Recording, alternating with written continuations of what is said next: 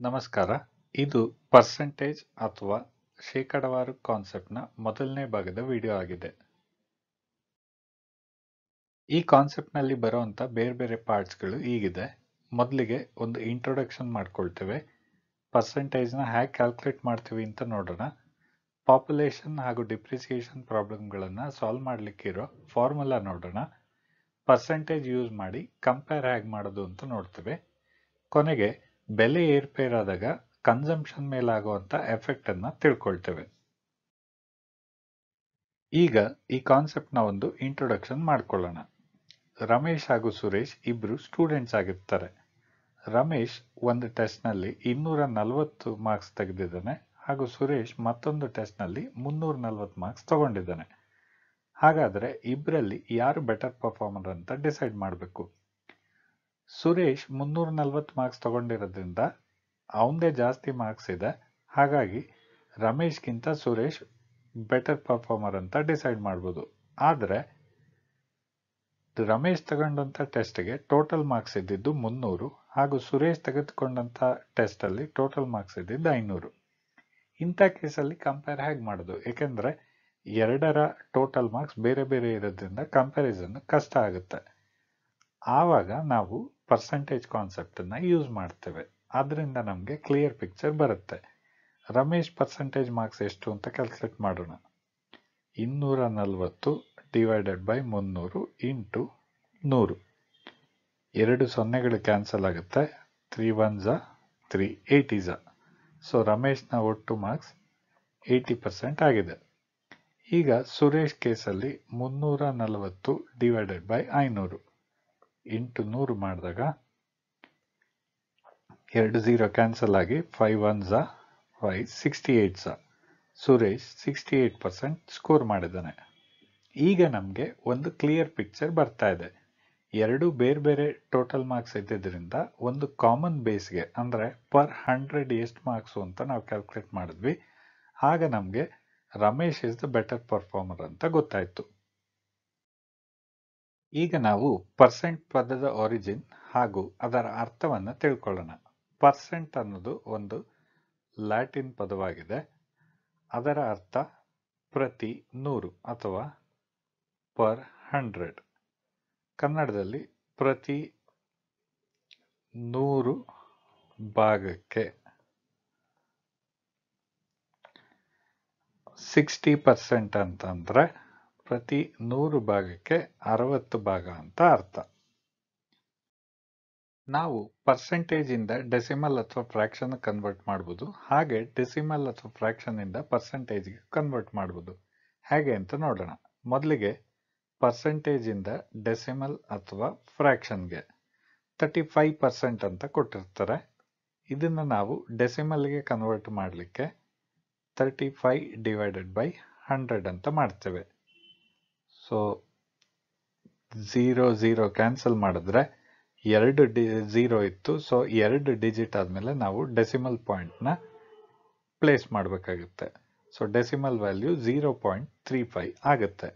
ಅದೇ ರೀತಿ 35% ನ ನಾವು ಫ್ರಾಕ್ಷನ್ಗೆ ಕನ್ವರ್ಟ್ ಮಾಡಬೇಕು ಅಂದ್ರೆ 35 ಡಿವೈಡೆಡ್ ಬೈ 100 ಆಗುತ್ತೆ.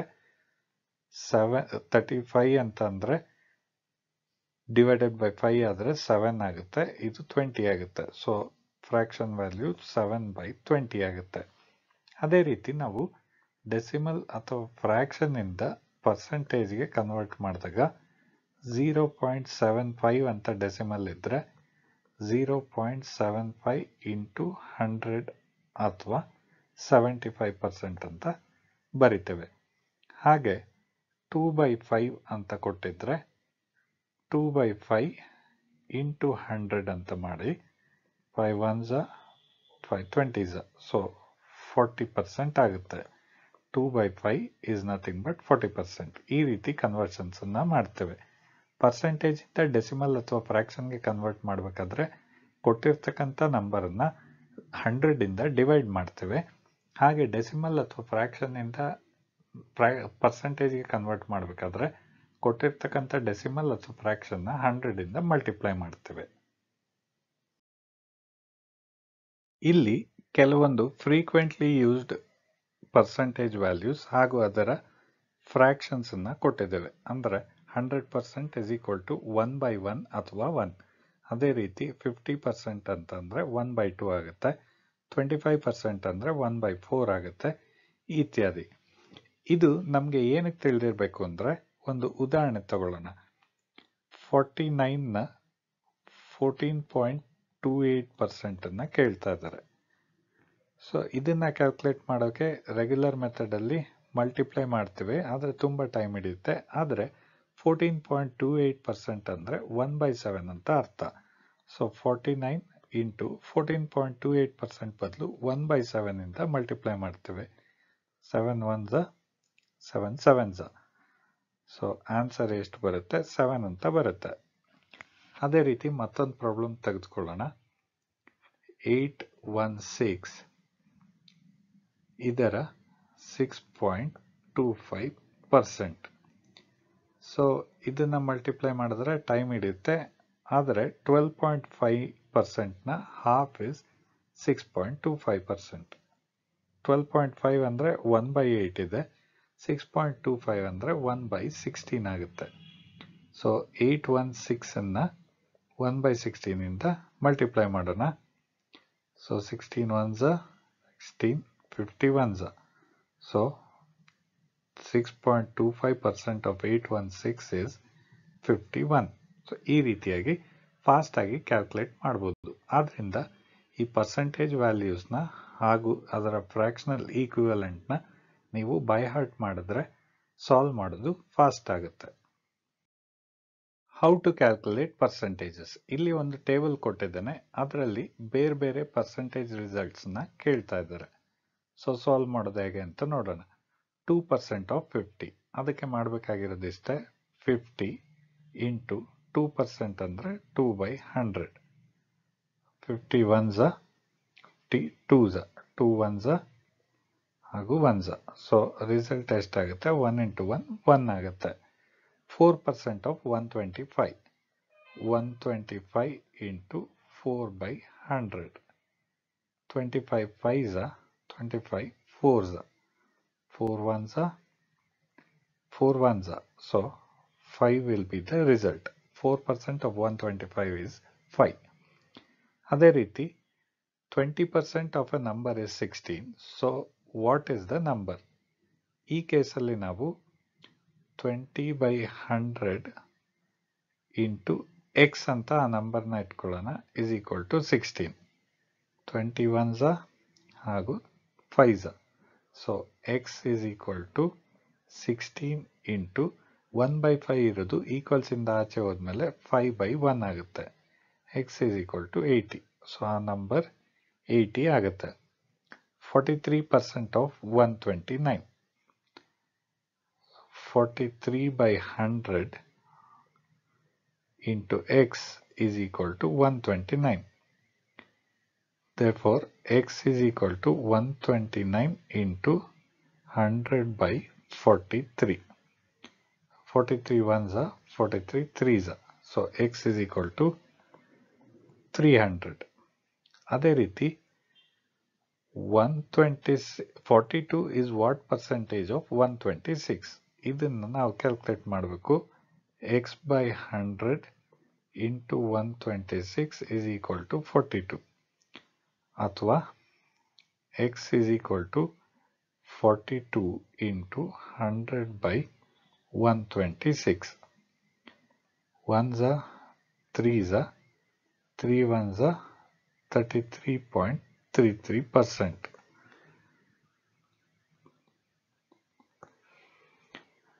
What percent is 78 of 1300? x/100 into 1300 is equal to 78. ಅಥವಾ x is equal to 78 into 100 divided by 1300. ಈ 0 0 ಕ್ಯಾನ್ಸಲ್ ಆಗುತ್ತೆ. 13 1s and 6. So it is 6%.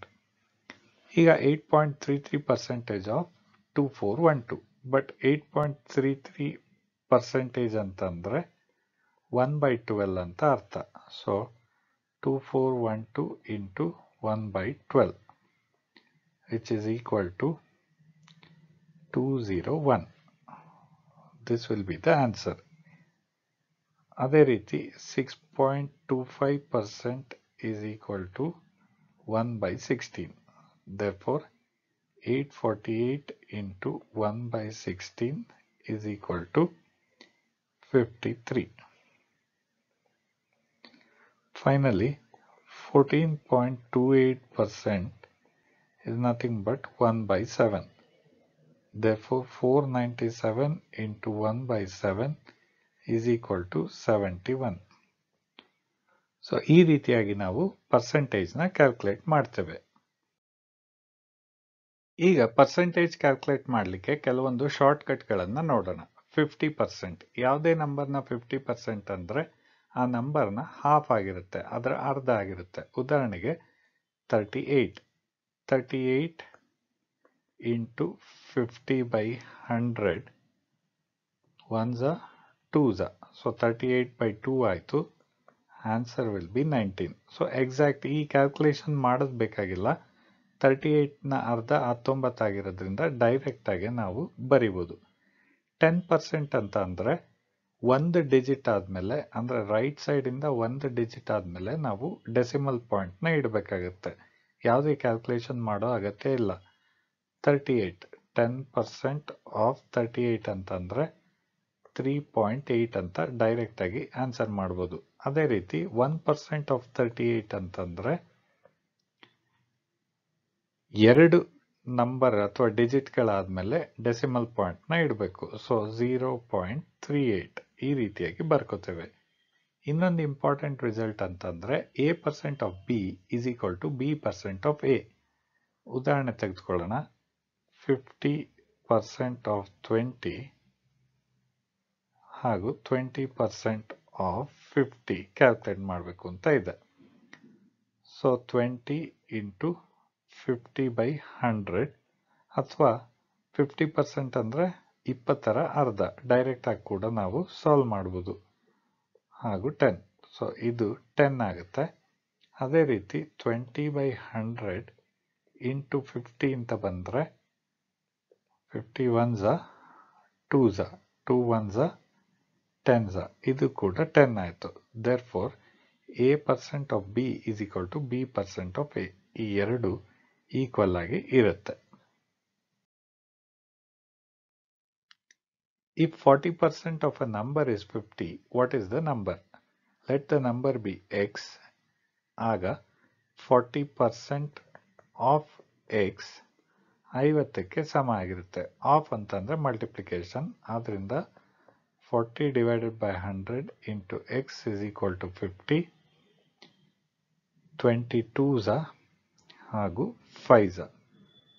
So 2 by 5 of x is equal to 50 ಅಥವಾ x is equal to 50 into 5 by 2 25 ಅಥವಾ answer will be 25 into 5 125. A is the correct answer. Out of a total distance of 50 km, a person has traveled 30 kilometers. In percentage terms, what is the distance to be traveled? ಒಬ್ಬ ಮನುಷ್ಯ ಅವನು ಹೋಗಬೇಕಾಗಿರೋ 50 kilometre ದೂರದಲ್ಲಿ 30 ಕಿಲೋಮೀಟರ್ನ ಆಗಲೇ ಕ್ರಮಿಸಿದ್ದಾನೆ. Percentage terms ಅಲ್ಲಿ ಮಿಕ್ಕಿದಂಥ ದೂರ ಎಷ್ಟಾಗುತ್ತೆ? 50 ಕಿಲೋಮೀಟರಲ್ಲಿ 30ನ್ನ ಕ್ರಮಿಸಿದ್ದಾನೆ. ಆದ್ರಿಂದ ಅವನು ಇನ್ನ 20 kilometre ಕ್ರಮಿಸಬೇಕು. 20 kilometers has to be traveled.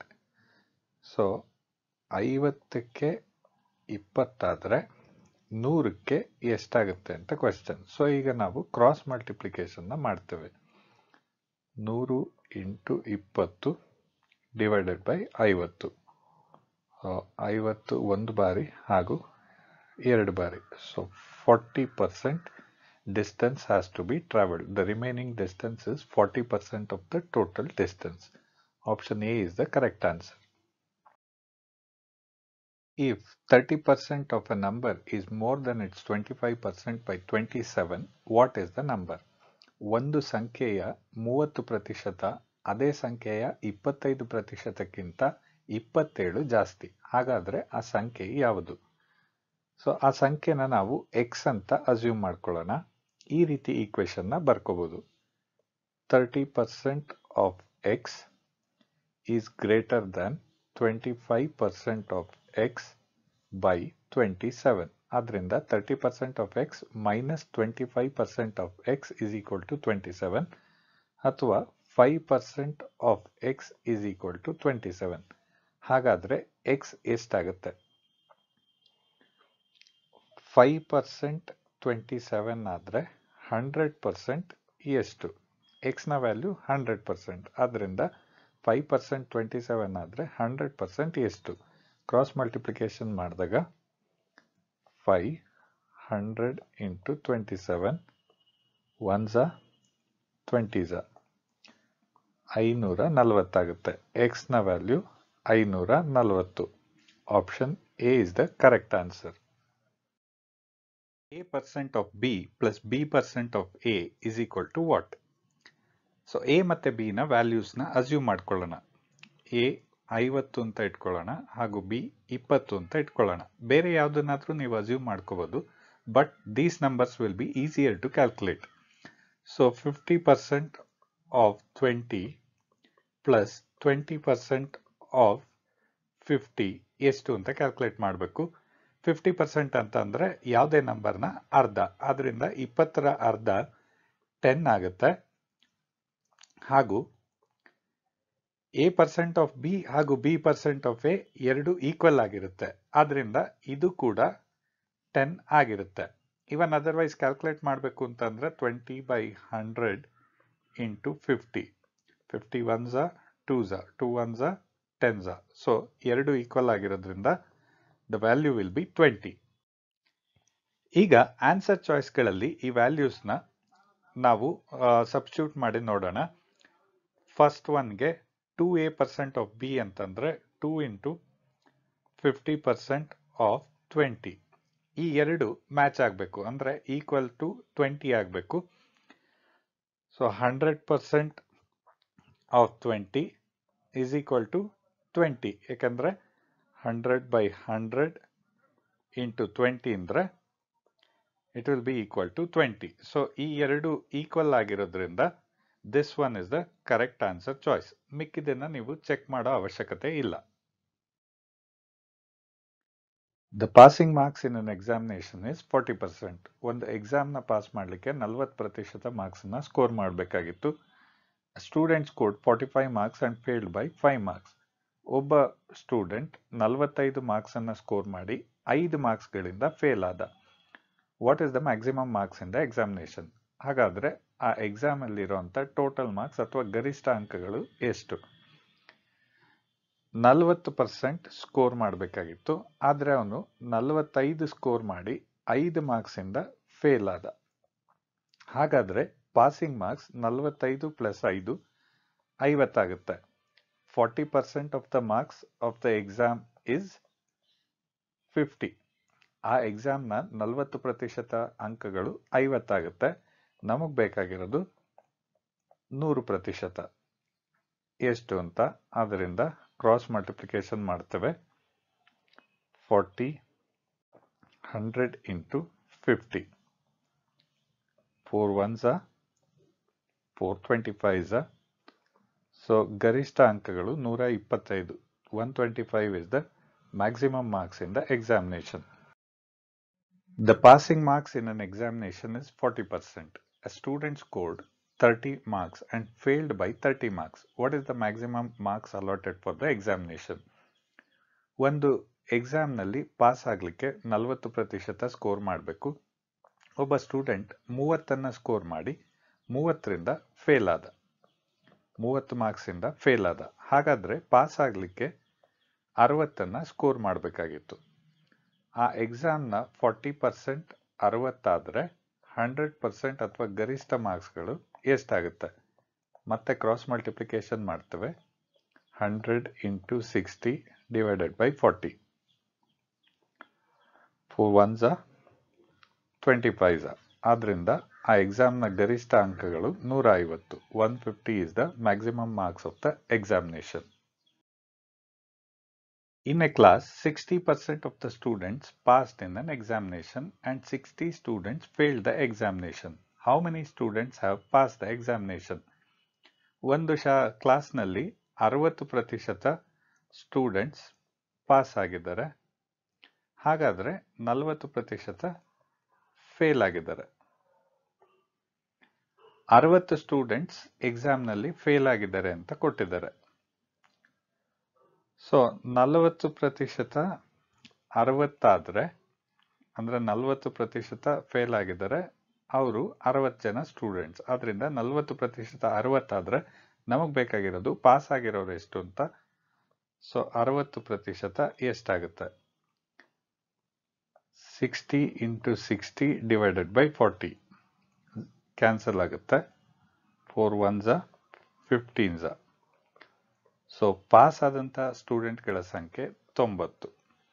So ಇಲ್ಲಿ ಅವ್ರು ಕೇಳ್ತಾ ಇರೋದು ಒಟ್ಟು ಎಷ್ಟು ಸ್ಟೂಡೆಂಟ್ಸ್ ಇದ್ದಾರೆ ಅಂತ ಅಲ್ಲ, ಎಷ್ಟು ಸ್ಟೂಡೆಂಟ್ಸ್ ಪಾಸ್ ಆಗಿದ್ದಾರೆ ಅಂತ. ಆದ್ರಿಂದ ಅದು 60% ಕ್ಯಾಲ್ಕುಲೇಟ್ ಮಾಡಿದ್ರೆ ಸಾಕು, ಅದು 90 ಆಗುತ್ತೆ. After paying 5 paise per rupee of the earnings as tax, a person's net income is rupees 3,800 per month.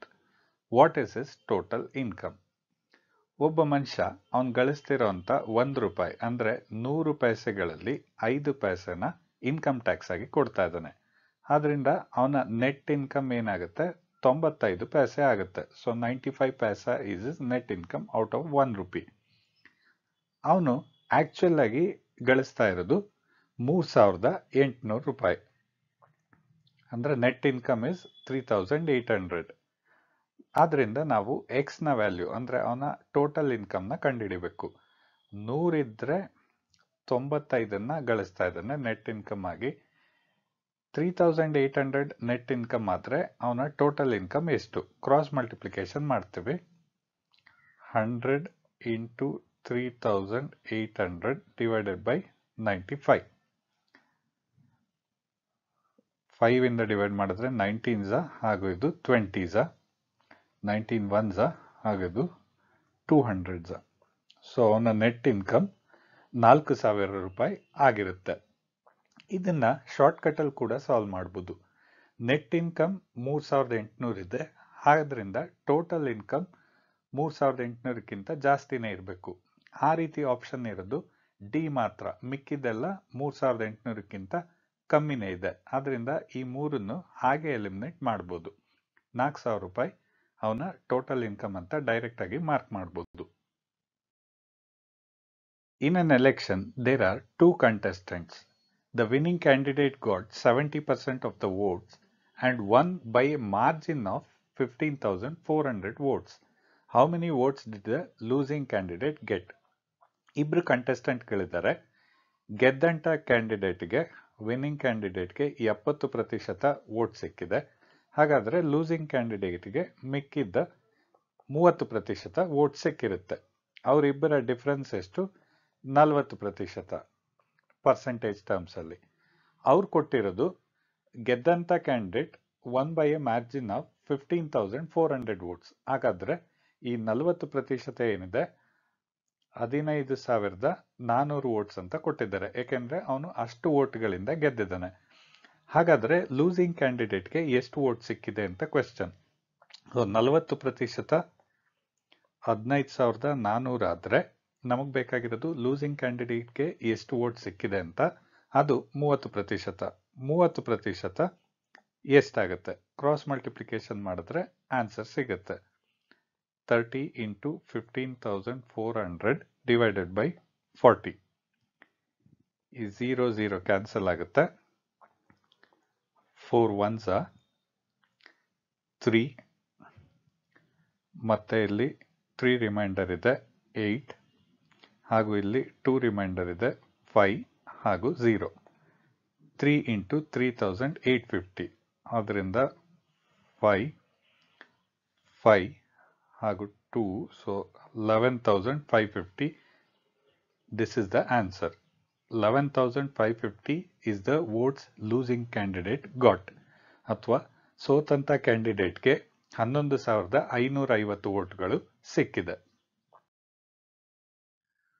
ಈಗ how to increase R decrease A number by specific percent. ಒಂದು ಸಂಖ್ಯೆಯನ್ನ ನಿರ್ದಿಷ್ಟ ಪರ್ಸೆಂಟೇಜ್ ಇಂದ ಹೇಗೆ ಇನ್ಕ್ರೀಸ್ ಅಥವಾ ಡಿಕ್ರೀಸ್, ಜಾಸ್ತಿ ಅಥವಾ ಕಮ್ಮಿ ಮಾಡೋದು ಅಂತ ನೋಡೋಣ. ಮೊದಲಿಗೆ increasing A number by 25%. X ಅಂತ ಒಂದು ನಂಬರ್ ಇದೆ, ಅದಕ್ಕೆ ನಾವು 25% ಜಾಸ್ತಿ ಮಾಡಬೇಕು.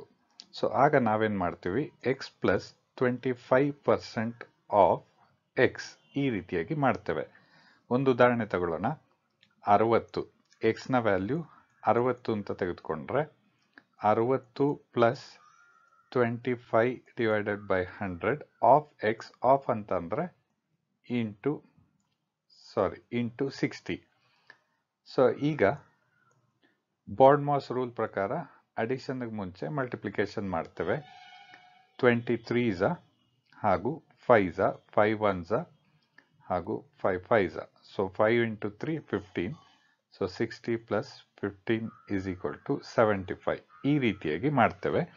ಇಲ್ಲ ಅಂತಂದ್ರೆ ಡೆಸಿಮಲ್ಸ್ ಪ್ರಕಾರ ಮಾಡೋದಾದ್ರೆ ಎಕ್ಸ್ ಪ್ಲಸ್ ಡೆಸಿಮಲ್ ಎಷ್ಟಾಗುತ್ತೆ, 25 ಡಿವೈಡೆಡ್ ಬೈ 100 ಅಂತ ಅಂದ್ರೆ 0.25 ಆಗುತ್ತೆ. ಸೊ 0.25 ಎಕ್ಸ್ ಈ ರೀತಿ ಆಗುತ್ತೆ. ಸೊ 1.25 ಎಕ್ಸ್ ಆಗುತ್ತೆ. 60 ಈ ಎಕ್ಸಾಂಪಲ್ ತಗೊಂಡ್ರೆ 60 ಇಂಟು 1.25 ಆಗುತ್ತೆ. ಈ ಮಲ್ಟಿಪ್ಲಿಕೇಶನ್ ಮಾಡೋದಕ್ಕಿಂತ ಈ ಮೆಥಡ್ ಈಸಿಯಾಗಿ ಸಾಲ್ವ್ ಮಾಡ್ಬೋದು. Decreasing A number X by 25%. ಮತ್ತೆ ಅದೇ ರೀತಿ ಸಾಲ್ವ್ ಮಾಡ್ತೀವಿ. ಎಕ್ಸ್ ಮೈನಸ್ ಡಿಕ್ರೀಸ್ ಮಾಡ್ತಿರೋದ್ರಿಂದ ಮೈನಸ್ ಆಗುತ್ತೆ. 25% of X, X is equal to 80 ಅಂತ ತೆಗೆದುಕೊಂಡ್ರೆ 80 minus 25 by 100 into 80. 24s are 25s are 5 1s are 5s are. So 80 minus 5 into 4 20 60 ಆಗುತ್ತೆ. ಅಥವಾ ಈ ರೀತಿ ಸಾಲ್ವ್ ಮಾಡ್ಲಿಕ್ಕೆ ಹೋದ್ರೆ x minus 0.25 x is equal to 0.75 of x. ಇದನ್ನ 80 into 0.75 ಆಗಿ ಮಾಡ್ಬೋದು. ಮತ್ತೊಂದು ಶಾರ್ಟ್ಕಟ್ ಕೂಡ ಇದೆ. ಅದು ಯಾವಾಗ ಯೂಸ್ ಮಾಡ್ತೀವಿ ಅಂತಂದ್ರೆ, ಒಂದು ಸಂಖ್ಯೆನ ಮೊದಲು x% ಜಾಸ್ತಿ ಅಥವಾ ಕಮ್ಮಿ ಮಾಡ್ತೇವೆ, ಹಾಗೆ ಮತ್ತೆ y% ಜಾಸ್ತಿ ಅಥವಾ ಕಮ್ಮಿ ಮಾಡ್ತೇವೆ. ಜಾಸ್ತಿ ಮಾಡಿದಾಗ ಪ್ಲಸ್ ಅನ್ನ ಯೂಸ್ ಮಾಡ್ತೇವೆ, ಕಮ್ಮಿ ಮಾಡಿದಾಗ ಮೈನಸ್ ಅನ್ನ ಯೂಸ್ ಮಾಡ್ತೇವೆ. ಆಮೇಲೆ ಈ ಸಿಂಬಲ್ಸ್ ಏನಿರುತ್ತೆ ಅಂದ್ರೆ ಇಲ್ಲಿ ಮತ್ತೆ ಇಲ್ಲಿ, ಅದನ್ನ ಮಲ್ಟಿಪ್ಲೈ ಮಾಡಿ, ಅಂದ್ರೆ ಪ್ಲಸ್ ಇಂಟು ಪ್ಲಸ್ ಆದ್ರೆ ಇಲ್ಲಿ ಕೂಡ ಪ್ಲಸ್ ಬರುತ್ತೆ, ಪ್ಲಸ್ ಇಂಟು ಮೈನಸ್ ಆದ್ರೆ ಮೈನಸ್ ಬರುತ್ತೆ, ಮೈನಸ್ ಇಂಟು ಮೈನಸ್ ಆದ್ರೆ ಪ್ಲಸ್ ಬರುತ್ತೆ. ಸೊ ಆ ರೀತಿ ಮಾಡಿಕೊಂಡು ಮತ್ತೆ X into Y divided by 100 ಅಂತ ಮಾಡ್ತೀವಿ. ಉದಾಹರಣೆಗೆ 60 ಅಂತ ಒಂದು ನಂಬರ್ ಇದೆ. ಈಗ ಮೊದಲು ಅದನ್ನ ನಾವು 20% ಜಾಸ್ತಿ ಮಾಡ್ತೇವೆ, ಅದಾದ ನಂತರ 25% ಕಮ್ಮಿ ಮಾಡ್ತೇವೆ ಅಂತ ಇಟ್ಕೊಳ್ಳಿ. ಆಗ ಆಗುವಂತ ಒಟ್ಟು ಪರ್ಸೆಂಟೇಜ್ ಚೇಂಜ್ ಎಷ್ಟು ಅಂತ ಕ್ಯಾಲ್ಕುಲೇಟ್ ಮಾಡಲಿಕ್ಕೆ ಮೊದಲು ಜಾಸ್ತಿ ಆಗ್ತಿರೋದ್ರಿಂದ ಪ್ಲಸ್ 20 ಅಂದ್ರೆ ಪ್ಲಸ್ ಎಕ್ಸ್ ಆಗುತ್ತೆ, ಮತ್ತೆ ಕಮ್ಮಿ ಆಗ್ತಿರೋದ್ರಿಂದ ಮೈನಸ್ ವೈ ಆಗುತ್ತೆ. ವೈನ ವ್ಯಾಲ್ಯೂ 25 ಅಂತ ಕೊಟ್ಟಿದ್ದಾರೆ. ಈಗ X into plus into minus ಆಗಿರೋದ್ರಿಂದ ಮೈನಸ್ ಆಗುತ್ತೆ. ಇಲ್ಲಿ ಎಕ್ಸ್ ಇಂಟು ವೈ ಅಂದ್ರೆ 25 ಬೈ 20 into 25 by 100 ಆಗುತ್ತೆ. 25 1s are 4s are 4 1s are 5s are. So ಇಲ್ಲಿ ಪ್ಲಸ್ 20 ಮೈನಸ್ 25 ಮೈನಸ್ 5 ಆಯಿತು. ಇಲ್ಲಿ 5 ಇಂಟು 1 5 ಆಗಿದೆ, ಹಾಗೂ ಸಿಂಬಲ್ ಮೈನಸ್ ಇರೋದ್ರಿಂದ ಮೈನಸ್ 5. ಸೊ ಒಟ್ಟು ಏನಾಯಿತು, ಮೈನಸ್ 10% ಆಯಿತು. ಸೊ ಈ ರೀತಿಯಾಗಿ ಕೂಡ ಕ್ಯಾಲ್ಕುಲೇಟ್ ಮಾಡ್ಬೋದು. ಇದನ್ನ ಯಾವಾಗ ಅಪ್ಲೈ ಮಾಡ್ಬೋದು ಈ ಫಾರ್ಮುಲಾ ಅಂತ ನಾವು ಎಕ್ಸಾಂಪಲ್ಸ್ ಜೊತೆ ನೋಡೋಣ. The cost of rosewood is higher than the cost of teak wood by 12%. If the cost per square foot of teak wood is rupees 1300, what is the cost per square foot of rosewood? Rosewood ನ ಬೆಲೆ teak wood ನ ಬೆಲೆಗಿಂತ 12% ಹೆಚ್ಚಿದೆ. ಹಾಗಾದ್ರೆ teak wood ನ ಬೆಲೆ 1300 ರೂಪಾಯಿ per square feet ಇದ್ರೆ ರೋಸ್ವುಡ್ ನ ಬೆಲೆ ಎಷ್ಟಾಗುತ್ತೆ? So R is equal to T plus 12% ಅಥವಾ 12/100 of T. R is equal to T ಎಷ್ಟು ಕೊಟ್ಟಿದ್ದಾರೆ 1300 ಪ್ಲಸ್ 12/100 ಇಂಟು 1300 ಕ್ಯಾನ್ಸಲ್ ಆಗುತ್ತೆ. 1300 plus 12 into 13 156. ರೋಸ್ವುಡ್ನ per square foot ಬೆಲೆ 1456 ಆಗಿರುತ್ತೆ. Population of a city increased from 1.5 lakhs to 2.25 lakhs in a decade. What is the increase in population in percentage terms? ಒಂದು ನಗರದ ಜನಸಂಖ್ಯೆಯು ಒಂದು ದಶಕದಲ್ಲಿ 1.5 ಲಕ್ಷದಿಂದ 2.25 ಲಕ್ಷ ಆಗಿದೆ. ಹಾಗಾದರೆ ಪರ್ಸೆಂಟೇಜ್ ಟರ್ಮ್ಸ್ನಲ್ಲಿ ಪಾಪ್ಯುಲೇಷನ್ ಎಷ್ಟು ಇನ್ಕ್ರೀಸ್ ಆಗಿದೆ ಅಂತ ಕ್ವೆಶ್ಚನ್.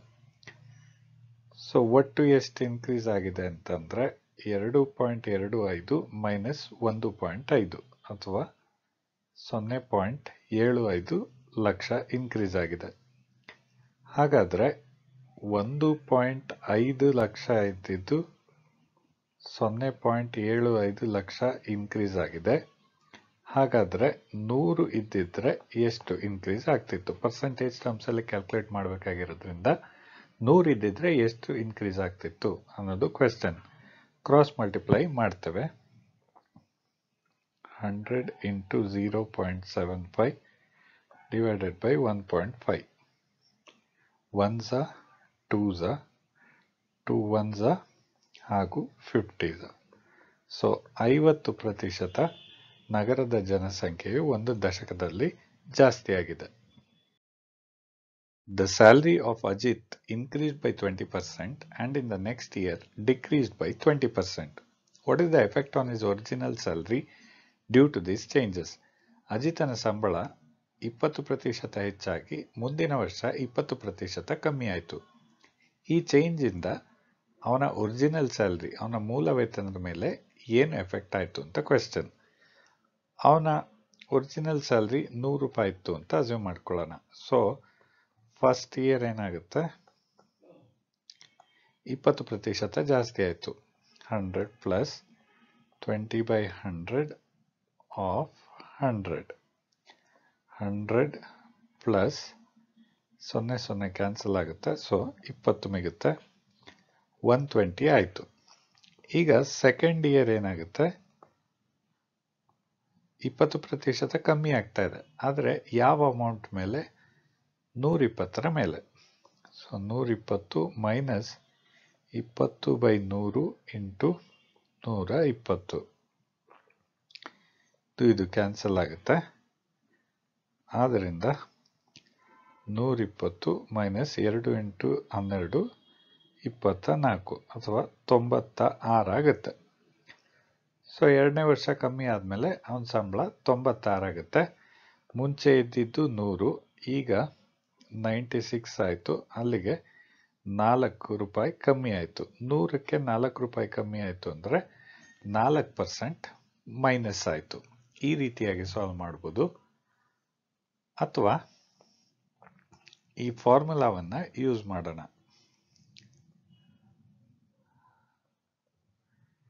xy/100. ಈಗ ಮೊದಲನೇ ವರ್ಷ ಎಷ್ಟು ಜಾಸ್ತಿ ಆಗ್ತಾ ಇದೆ? 20%. ಸೊ ಎಕ್ಸ್ ಜಾಗದಲ್ಲಿ 20%ವನ್ನು ತೆಗೆದುಕೊಳ್ಳೋಣ. ಹಾಗೆ ಮುಂದಿನ ವರ್ಷ ಮೈನಸ್ 20% ಆಗ್ತಾ ಇದೆ, ಯಾಕೆಂದರೆ ಇಲ್ಲಿ ಕಮ್ಮಿ ಆಗ್ತಾ ಇದೆ. ಪ್ಲಸ್ ಇಂಟು ಮೈನಸ್ ಮೈನಸ್ ಆಗುತ್ತೆ. X into Y 20 into 20 divided by 100. ಅದರಿಂದ ಈ ಎರಡು ಪ್ಲಸ್ 20% ಮೈನಸ್ 20% ಅಂದರೆ 0%. ಮೈನಸ್ 0 ಕ್ಯಾನ್ಸಲ್ 4 ಆಗುತ್ತೆ. ಆದ್ದರಿಂದ ಮೈನಸ್ 4% ಆನ್ಸರ್ ಆಗುತ್ತೆ. ಈ ರೀತಿ ಕೂಡ ಸಾಲ್ವ್ ಮಾಡ್ಬೋದು. Increased the length of his rectangular garden by 40% and that decreased its breadth by 20%. What is the effect on the area of the garden?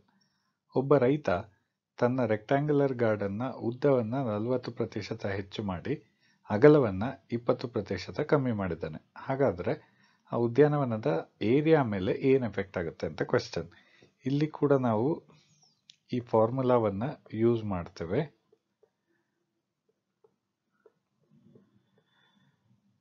So ಮೊದಲಿಗೆ 40% ಹೆಚ್ಚು ಮಾಡಿದ್ದಾನೆ +40, ಆಮೇಲೆ 20% ಕಮ್ಮಿ ಮಾಡಿದ್ದಾನೆ -20, ಪ್ಲಸ್ ಇಂಟು ಮೈನಸ್ ಮೈನಸ್ ಆಗುತ್ತೆ 40 ಇಂಟು 20/100. ಈಗ 40 minus 20 20, ಹಾಗೂ ಇಲ್ಲಿ ಕ್ಯಾನ್ಸಲ್ ಆಗುತ್ತೆ, 2 2 0 -8 ಅಥವಾ 12 ಜಾಸ್ತಿ ಆಗ್ತಾ ಇದೆ ಈ ಕೇಸಲ್ಲಿ. ಸೊ 12% ಏರಿಯಾದಲ್ಲಿ ಇನ್ಕ್ರೀಸ್ ಆಗ್ತಾ ಇದೆ. If the sides of a square are increased by 25%, what will be the increase in the diagonals? ಒಂದು, ಚೌಕದ ಸೈಡ್ಗಳನ್ನು ಅಂದರೆ ಈ ಪೋರ್ಷನ್ಗಳನ್ನು 25% ಇನ್ಕ್ರೀಸ್ ಮಾಡಿದ್ರೆ ಎ ಅಂತ ಇರೋದನ್ನ +25%, ಹಾಗೂ ಪ್ರತಿಯೊಂದು ಸೈಡು ಸೇಮ್ ಇರೋದ್ರಿಂದ ಎ +25% ಈ ರೀತಿ ಆಗುತ್ತೆ. ಆಗ ಅದರ ಡಯಾಗ್ನಲ್ ಅಥವಾ ಕಮಾನ್ ಏನಿದೆ ಅದು ಎಷ್ಟು ಜಾಸ್ತಿ ಆಗುತ್ತೆ ಅಂತ ಕೇಳಿದ್ದಾರೆ. ಇದು ಒಂದು ರೈಟ್ ಆಂಗಲ್ ಟ್ರಯಾಂಗಲ್ ಆಗುತ್ತೆ. ಈ ಪೋರ್ಷನ್ ಮಾತ್ರ ತೆಗೆದುಕೊಂಡ್ರೆ ರೈಟ್ ಆಂಗಲ್ ಟ್ರಯಾಂಗಲ್ ಅಲ್ಲಿ ಪೈಥಾಗರಸ್ ಥಿಯರಮ್ ಅಪ್ಲೈ ಆಗುತ್ತೆ. a² + a²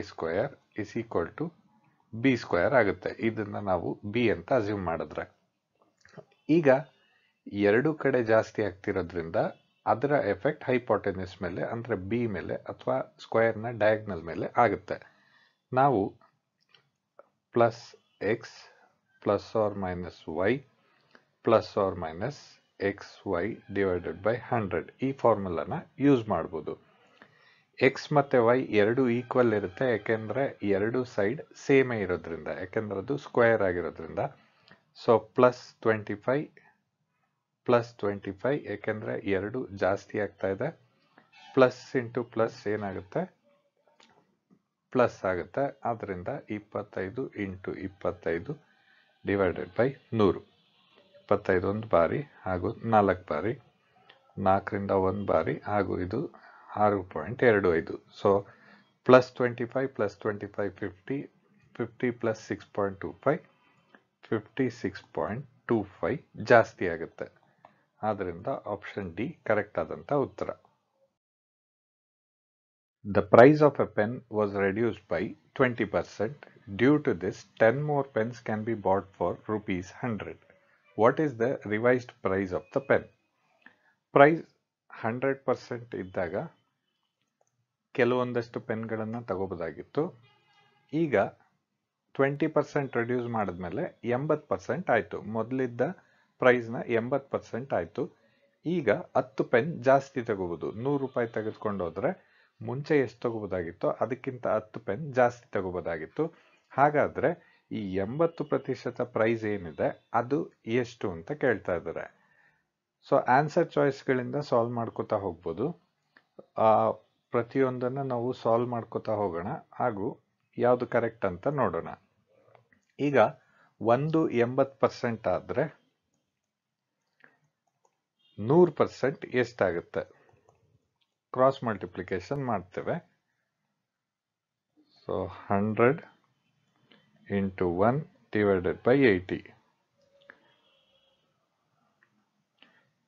ಇದು 1s ಹಾಗೂ ಇದು 1.25 ಆಗುತ್ತೆ.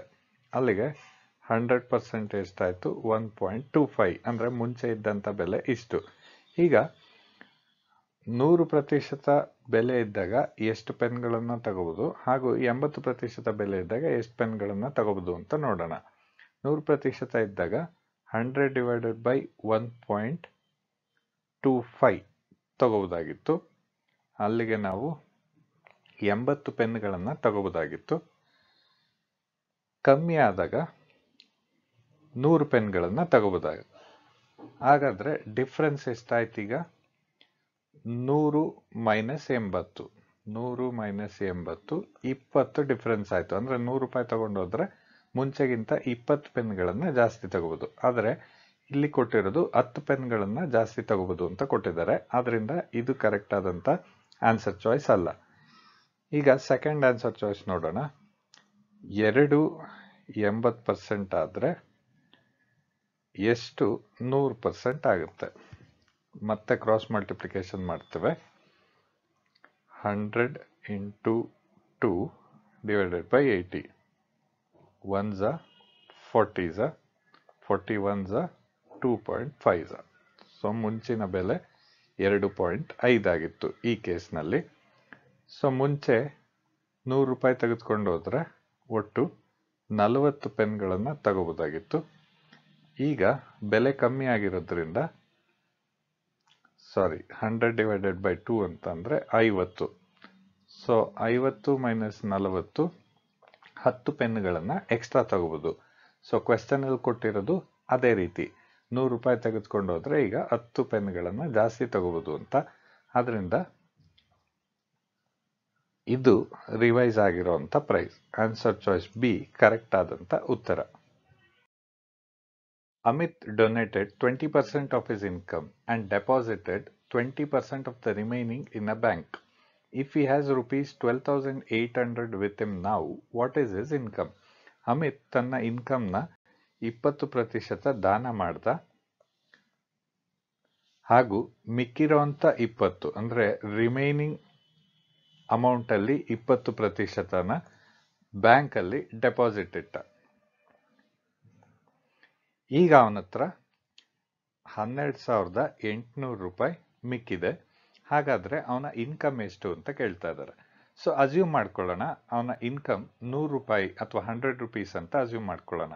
ಸೊ ಅದರಲ್ಲಿ 20 ರೂಪಾಯಿನ ದಾನ ಮಾಡಿದ್ದಾನೆ. ಸೊ ಅವನ ಹತ್ರ ಈಗ ಎಷ್ಟು ಮಿಗುತ್ತೆ? 80 ರುಪೀಸ್ ಮಿಗ್ತಾ ಇದೆ. ಇದರ 20% ಅನ್ನ ಅವನು ಅಂದ್ರೆ 80ಯ 20% ಅವನು ಬ್ಯಾಂಕ್ ಅಲ್ಲಿ ಇಟ್ಟ. 80ಗೆ 20% ಎಷ್ಟಾಗುತ್ತೆ ಅಂದ್ರೆ 80 into 20 divided by 100. 1s are 5s are 5 1s are ಹಾಗೂ 16s are. ಸೊ 16 ರುಪೀಸ್ ಅವನು ಡೆಪಾಸಿಟ್ ಇಟ್ಟ. ಈಗ ಮಿಕ್ಕಿರೋಂಥದ್ದು 64 ರೂಪಾಯಿ. 100 ರೂಪಾಯಿ ಅವನು ಇನ್ಕಮ್ ಆಗಿದ್ದಿದ್ರೆ 64 ರೂಪಾಯಿ ಮಿಕ್ತಾ ಇದೆ. ಹಾಗಾದ್ರೆ 12,800 ರೂಪಾಯಿ ಮಿಕ್ಕಿರುವಾಗ ಅವನ ಇನ್ಕಮ್ ಎಷ್ಟಾಗುತ್ತೆ ಅಂತ ಕ್ಯಾಲ್ಕುಲೇಟ್ ಮಾಡಬೇಕು. ಕ್ರಾಸ್ ಮಲ್ಟಿಪ್ಲಿಕೇಶನ್ ಮಾಡ್ತೇವೆ. 64 100 into 128 00. 1s are 200s are. So ಅವನ ಇನ್ಕಮ್ ಅಲ್ಲಿಗೆ 20,000 ರೂಪಾಯಿ ಆಗಿರುತ್ತೆ. Option B. A trader sells 80% of the fruits in his stock and throws away 25% of the remaining fruits. Next day he sells 80% of the remaining fruits and throws away the leftover fruits. What percent of his original stock did the trader throw away? ಒಬ್ಬ trader ಅವನ ಹತ್ರ ಇದ್ದ 80% ಹಣ್ಣುಗಳನ್ನ ಮೊದಲನೇ ದಿನ ಮಾರಿದ್ದಾನೆ ಹಾಗೂ ಮಿಕ್ಕಿದಂತ ಹಣ್ಣುಗಳಲ್ಲಿ 25% ಎಸಿತಾನೆ. ಮರುದಿನ ಈಗ ಎಷ್ಟು ಮಿಕ್ಕಿದೆಯೋ ಅಷ್ಟು ಹಣ್ಣುಗಳಲ್ಲಿ 80% ಮಾರ್ತಾನೆ ಹಾಗೂ ಮಿಕ್ಕಿದ ಎಲ್ಲ ಹಣ್ಣುಗಳನ್ನ ಎಸಿತಾನೆ. ಹಾಗಾದ್ರೆ ಅವನ ಒರಿಜಿನಲ್ ಸ್ಟಾಕ್ನ ಎಷ್ಟು ಪರ್ಸೆಂಟೇಜ್ ಹಣ್ಣುಗಳನ್ನ ಅವನು ಎಸಿತಾನೆ ಅಂತ ಕ್ವೆಶ್ಚನ್. ಅವನ ಹತ್ರ ಮೊದಲನೇ ದಿನ ಸ್ಟಾಕ್ 100 ಇತ್ತು ಅಂತ ಅಂದ್ಕೊಳ್ಳೋಣ. ಸೊ ಅವನು ಒಟ್ಟು ಎಷ್ಟು ಸೇಲ್ ಮಾಡ್ತಾನೆ? 100ಗೆ 80% ಅಂದ್ರೆ ಈಸಿಯಾಗಿ ಹೇಳ್ಬೋದು 80 ಅಂತ ಅಂದ್ಬಿಟ್ಟು. ಈಗ ರಿಮೈನಿಂಗ್ ಎಷ್ಟು? 100 ಮೈನಸ್ 80 ಅಥವಾ 20 ಫ್ರೂಟ್ಸ್ ಆರ್ ರಿಮೈನಿಂಗ್. ಅದರಲ್ಲಿ ಎಷ್ಟನ್ನ ಅವನು ಎಸಿತಾ ಇದ್ದಾನೆ? 20ರ 25%. 20ರ 25% ಅಂದ್ರೆ 20 into 25 by 100. 1s are 4s are 4 1s are 5s are. So 5 ಹಣ್ಣುಗಳನ್ನ ಎಸಿತಾ ಇದ್ದಾನೆ. ಸೊ 20ರಲ್ಲಿ 5 ಹೋದ್ರೆ ನೆಕ್ಸ್ಟ್ ಡೇಗೆ ಅವನ ಸ್ಟಾಕ್ 15 ಆಗುತ್ತೆ. ಈಗ 15ರಲ್ಲಿ 80%ನ ಅವನು ಸೇಲ್ ಮಾಡ್ತಾ ಇದ್ದಾನೆ. 15ರ 80% ಅಂತಂದ್ರೆ